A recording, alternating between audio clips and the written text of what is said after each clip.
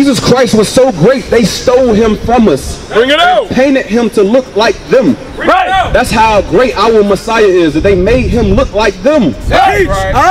Understand that. And from the distance, if you ain't get it, it was never meant it. The spirit probably never bear witness. If it did, you would roll with us. We the chosen, we the go-getters. This one here for the heathens. We the new, y'all the old school. King David with the dance moves. Black Messiah with the water shoes. Backstroking on him. Watch out, he got the water moves. Backstroking on him. Set the stone, we can never lose. We can never lose.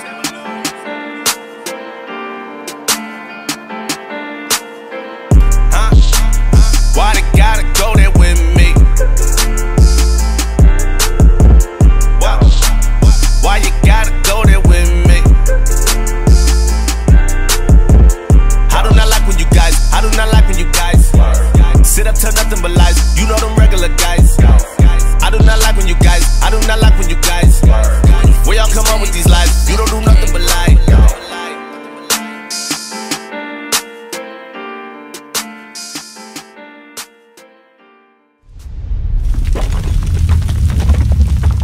Come to wake up our people here in these last days before the coming and terrible day of the Lord. That's right. Give me Deuteronomy 28. But the thing is, you don't know who you are, because all memory of who you were and all memory of your language and your culture has been wiped out. Deuteronomy chapter 28, verse 15.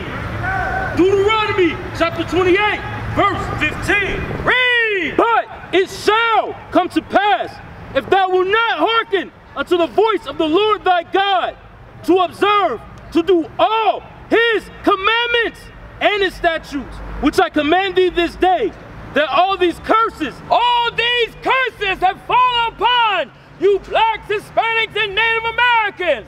We're gonna name some of these curses. Read on. And all these curses shall come upon thee and overtake thee. Cursed shalt thou be in the city. Wherever you go, in whatever country, you always see a ghetto in the city. That's our people. Whether it's the blacks in the ghettos, whether it's the Hispanics in the barrios, whether it's the Native Americans in the reservations. That's right. Read on. And cursed shalt thou be in the field. And we were in those cotton fields. We were in the tobacco fields, picking till we were dead. On some islands in the Caribbean, they worked us to death because it was cheaper to work you to death instead of making you live longer all the day long. Read on. Cursed shall be thy basket and thy store. 85% of all businesses within the first 5 years are doomed to fail. But the thing that they don't tell you is that out of those 85% is mostly Israelite businesses. Bring it out. Give me verse 32. Deuteronomy chapter 28, verse 32. Bring it out. Thy sons and thy daughters shall be given unto another people, and thine eyes shall look and fail with longing for them all the day long. It was your sons and your daughters that were given away in this country, in the Caribbean, in Brazil, and all other countries on the face of the earth. Because this isn't the only place where we came to. You were scattered on all around the world. Let me get Deuteronomy 4:27. Bring it out. Because some of you think it was just North America and maybe South America. No, it was every country on the planet. Read. Deuteronomy chapter 4, verse 27.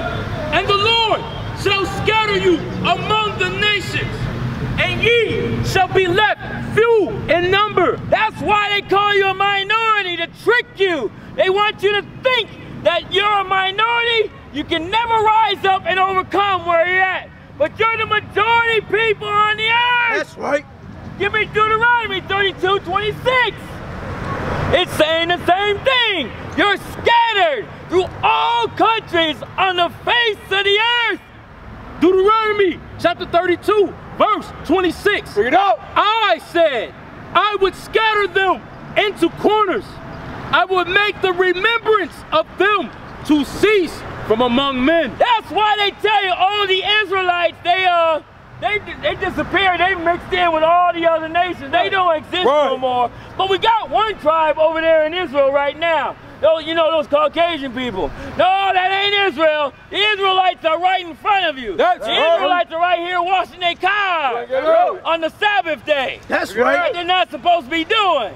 The very reason we got in this situation, because we keep breaking God's laws. We got to stop that. All through the Bible, God is insulting us. Give me Isaiah 1 and 3. Because not only do you not know who you are, you don't even think to contemplate, hey, who were we before slavery? Because that's all the history they ever give us. They give us, okay, you were a slave, you picked the cotton, and then came the civil rights. And that's it.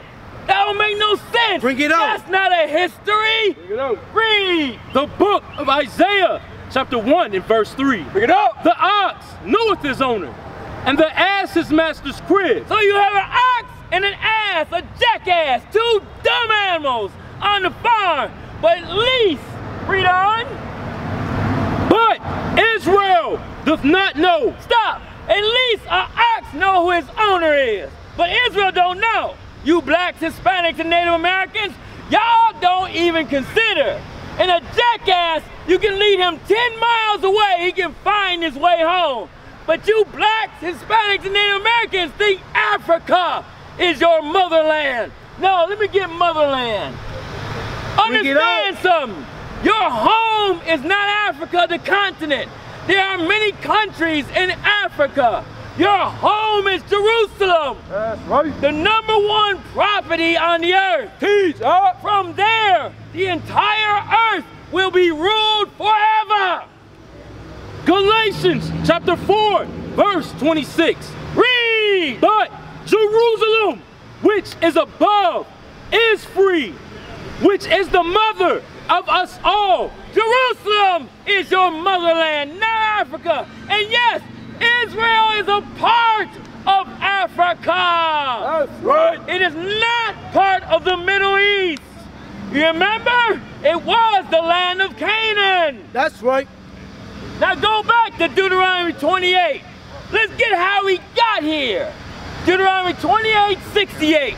Because y'all think that a major event that happened on the earth, the transatlantic slave trade, ain't in the Bible. Every major event that has ever happened is in the Bible. Right. It's just that you've been lied to. Right. Read. Deuteronomy chapter 28, verse 68. Read up. And the Lord shall bring thee into Egypt again with ships. Now he said he would bring you into Egypt again. Did we walk back into Egypt? No, we did not walk back into Egypt. So what does he mean by Egypt again? Let's find out. Give me Exodus chapter 20, verse 2. Because here, this is the first time you're ever going to hear this Bible correctly. This is the first time that people are going to tell you the truth. Bring it out. Read. Exodus chapter 20 and verse 2. I am the Lord thy God, which have brought thee out of the land of Egypt, out of the house of bondage. So Egypt is synonymous with bondage. Egypt is synonymous with slavery. So whenever you hear Egypt in the Bible, think slavery. Got it? Good. Now go back to Deuteronomy 28, verse 68. Deuteronomy 28, verse 68. And the Lord shall bring thee into Egypt again with ships. With what? With ships. With what? With ships. So the transatlantic slave trade is in the Bible. That's right. Only the Israelites went into slavery. Africans sold Israelites into slavery. I keep hearing all the time. Bring it that out. dumb and stupid doctrine that we're Africans. Look in Joel chapter 3, verse 6. Bring it out. The verse, give me the verse where Tyre and Sidon. So understand something. It was the Africans, the King Dahomey, and the Arabs that sold you Israelites into slavery. Got that? Read. Joel chapter 3 verse 3. And they have cast lots for my people, and have given a boy for a harlot, and sold a girl for wine, that they might drink. Yea, and what have ye to do with me, O Tyre and Sidon? Tyre and Sidon are Africans. They are the ones that sold us, along with the Arabs in the sub-Saharan slave trade. Africans and Arabs sold Israel, and they keep telling you to lie that you're Africans. Now that don't make no sense, but it's high time that you wake up out of sleep. Today you're learning the truth. Bring me the truth. Give me the truth. Matter of fact, give me John chapter 8 verse 32. Brother, do you have a question? But please, feel free to come on over and ask us a question. Thank you for the drink. Thank you. Come on over and ask us a question, brother. We out here for you. Let me take a drink. No questions right now, just listen. You have no questions? All right, just listen. Let me ask you a question. Let me ask you a question. Does God love everybody? I believe so. You believe so? Okay, I believe that too one time. One time I did, until I read the scripture. That's right. Give me Isaiah 40. Bring it out. 15. Tell me what you think about this. Because when I read it, and we're going to get some more. We got lots more. Read. The book of Isaiah, chapter 40 and verse 15. Behold, the nations are as a drop of a bucket. So there's like a drop of a bucket, very small to God. Go on. And are counted as the small dust of the balance. Behold. So let me stop there. He's saying they're like a drop of a bucket. If you carry a bucket of water and you're real thirsty and you're out in the desert and a drop of water comes out of that bucket, are you going to be very concerned with that drop of water? No, I guess if I'm in the desert. No, that's how God looks at the other races of people. Go on. Behold, he taketh up the isles as a very little thing. All right, that's give me 2nd Ezra chapter 6, verse 54. Here's another scripture. Verse 17. Verse 17. Verse 17. Isaiah chapter 40, verse 17. All nations before him are as nothing. As what? Are as nothing. Officer, God loves everybody. All nations before him are as nothing. Bring it out. Hey, I didn't write this Bible. Did you write this Bible? Did any of these other people write this Bible? No. God is saying all the other nations are as nothing. Okay? That's why, like I said, I used to believe just like you. But then I read the Bible, and that changed everything. Because you know, just as I know, up in the Christianity church, they don't read the Bible. They read you one scripture, they beat that tambourine to death, they pass around that plate multiple times, Bring it out. They say, come back next week, nigga. That's Bring it right. out. That's what they Bring it say. out. Teach. Yeah. Give me 2nd Ezra, chapter 6, verse 54. How you doing, sis? Welcome. You're amongst your people. You are the children of Israel the Bible speaks of. Yes. You know that? Yes. Oh, praise. Yes. The book of 2nd Ezra, chapter 6 and verse 54. And after these, Adam also, whom thou madest Lord of all thy creatures, of him come we all. So all the other races come from Adam, like we was taught, right? Right? All the other races come from Adam. Go on. And the people also whom thou hast chosen. Who was the people that God chose? Israel. Who was the people that God chose? Israel. Right, he didn't choose nobody else, right? All through the Bible, from Genesis to Revelation. He only chose Israel. Right. Go on.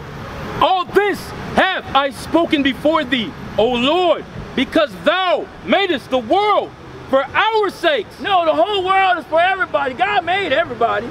Because thou madest the world for our sakes. So hold on. The Bible said that the world was made for our sakes. So it ain't for everybody else. We were supposed to rule this earth, but we wanted to be like the other nations, just like today. It ain't nothing changed, ain't nothing new under the sun. Is that it on that scripture? No. Keep on reading. Verse 56. As for the other people, which also come of Adam, they too come from Adam. Thou hast said that they are nothing. Wait a minute, we just heard this again. Remember that in Isaiah's sister? God was saying the other nations are nothing. Here we hear another scripture saying the other nations are nothing. He only chose Israel. Understand this. Let's get some more to support that. Give me Revelations 21 and 12. Yes, sir. Read the book of Revelation, chapter 21 and verse 12. And had a wall great and high, and had 12 gates, and at the gates 12 angels, and names written thereon, which are the names of the 12 tribes of the children of Israel. Of the 12 tribes of the children of Israel. Those are the ones who will get into heaven. That's right. Now, did you hear us when we were preaching? We were bringing out, why did we come to this country? Why did we go into slavery? You heard that, because of our sins, right? And one of those things that one of those laws that we were breaking, I want you to hear. Numbers 15:38 to 40. The book of Numbers, chapter 15, verse 38. Bring it out. Speak unto the children of Israel. That's you, sis, the children of Israel. Go on. And bid them that they make them fringes in the borders of their garments. Okay, bid them that they make them fringes in the borders of their garments. Go on. Throughout their generations. How long is throughout their generations, sis? Forever. Forever. It doesn't change because it goes to the New Testament. Go on. And that they shall put upon the border, the fringe of the borders, a ribbon of blue. Put a ribbon of blue on your fringes. Go on. Verse 39. And it shall be unto you for a fringe. It shall be unto you a contract. You ever heard the word infringement of contract? That's why they have those words. Because the fringe institutes a blood contract with the nation of Israel with God. That's right. We're the only race that has that. Bring it Go out.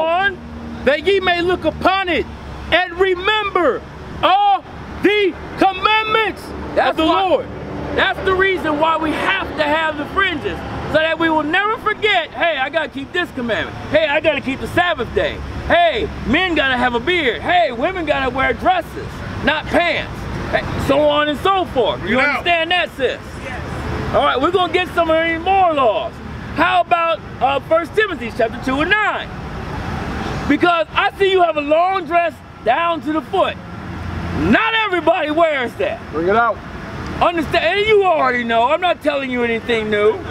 But we're out here to teach our people. Read. The book of 1 Timothy chapter 2 and verse 9. Read. In like manner also, that women adorn themselves in modest apparel. Because the shape of the woman's body and her appearance of her body, or what I'm saying, the legs, that's for their husband. Right. It's not for every man to see. Right. Now, I know you came up in a generation just like me where we do that. But this next generations after us, they don't know that at all. They think this is normal. They think dressing like scantily and whorish is normal. That's not normal. Was that it for that scripture? With shamefacedness and sobriety, not with braided hair or gold or pearls or costly array. All right, praise the Lord. Now, how about, let's see, okay, you got your head covered, all praises. Hebrews chapter 10, verse 25. Bring it up. That's right. Because this is the reason why we must gather amongst ourselves. Because you cannot be amongst the heathen, you cannot be amongst your own people who are still wicked and expect to survive to the end. Bring it up. Expect to endure to the end. It just won't happen. The book of Hebrews chapter 10 and verse 25. Read. Not forsaking the assembling of ourselves together, as the manner of some is. As the manner of some of us are, go on. But exhorting one another. Strengthening one another. Building each other up. Because I might come in, I might be weak. And this officer might build me, he'll see what's off my countenance and, you know, give me some scripture. Right. And help build me up for that day. All I had to do was just hear him. Right. That's what's the reason why we must gather amongst together. Because that's a commandment. Give me Zephaniah 2 and 1. Bring it out. Bring it out. Now, are we supposed to gather with everybody? Because you hear Christianity, we're supposed to gather amongst all races. God loves everybody, even our oppressors. Love your enemies. No, it's not talking about that. When it says love your enemies, it's talking about the enemies of your people, not the enemies of the heathen races. Go on. The book of Zephaniah, chapter 2 and verse 1. Gather yourselves together. Yea, gather together. Hold on. Sis, listen to this. Listen to this. Read it again. Gather yourselves together. Yeah, gather together. O nation, not desired. O nation, not desired. What race of people is not desired no matter where you go on this earth? Blacks, Hispanics, Native Americans. Bring it out. They are hated. Why are those groups hated? Because everybody else knows where the Israelites except the Israelites. Right. That's crazy as heck when you think about it. Everybody else knows where the Israelites except the Israelites. That's what we're supposed to be doing. So sis, you have a flyer. Somebody get her a flyer. She's already been in touch. Already been in touch? She's already been in touch? All right. We're going to keep teaching our people. Just listen up. Give me Luke chapter 17, verse 26. Because understand something. You don't have much time, Israelites. You have a short window. Bring it out. It's called grace. But if you look at the news, it's about to end. You got a man in the Oval Office who is more than willing to push that button. That's right. You got somebody on the other side of the world that ain't about bowing down to the United States.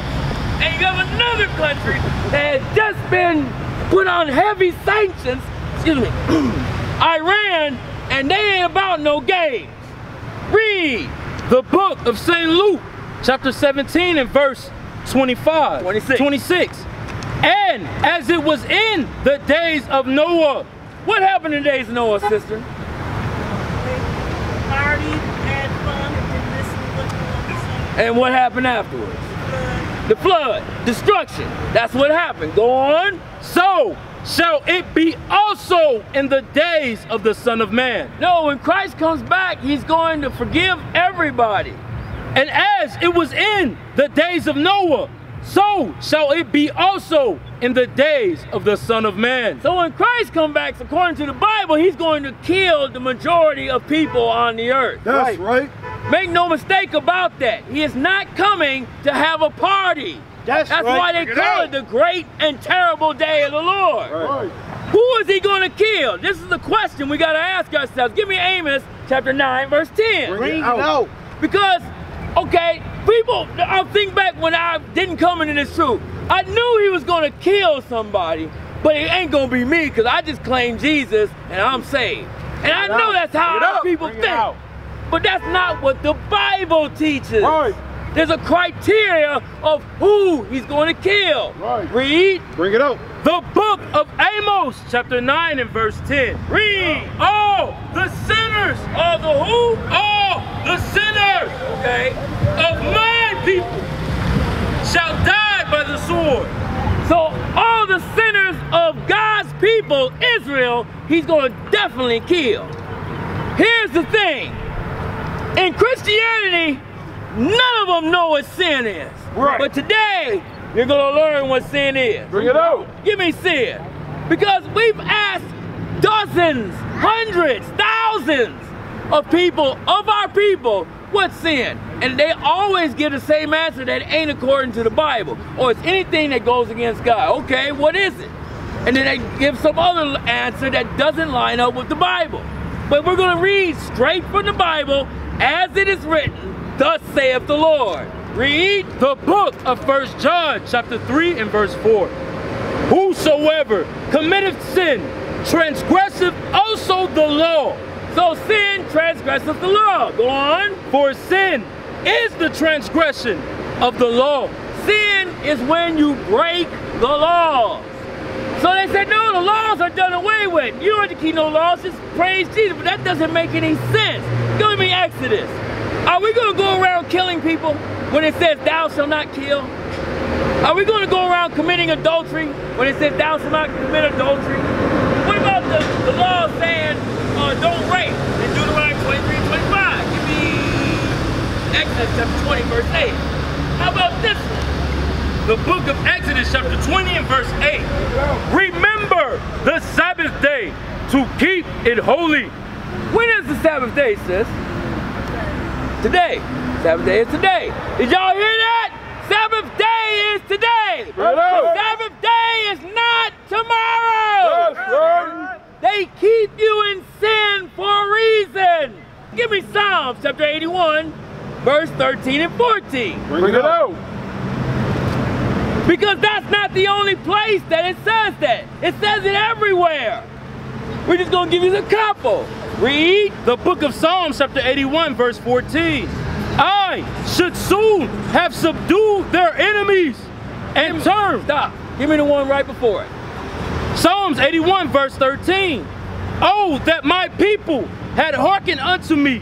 If only my people would listen to me. This is what God is saying. If only my people, you blacks, Hispanics, and Native Americans, if you just listen to God. Read. And Israel had walked in my ways, I should soon have subdued their enemies. He should have what? Have subdued their enemies. He gonna kill our enemies. That's what the scripture is saying. Is that it? And turn my hand against their adversaries. He says it twice so that in case you didn't get it the first time. So it behooves you blacks and Hispanics and Native American Indians to turn back to the Lord God of Israel. Don't turn to these doctrines that are here in Babylon the Great. This country is going to be destroyed. Shalom. This is Bishop Nathaniel of Israel United in Christ. Please subscribe to our YouTube channels. Stay up to date with our latest events, music, and classroom lessons.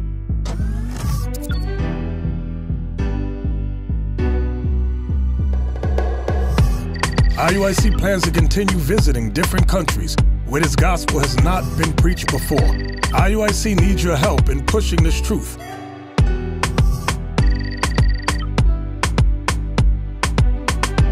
So join us, subscribe to our Instagram, Facebook, Twitter, and podcasts, and stay up to date with us.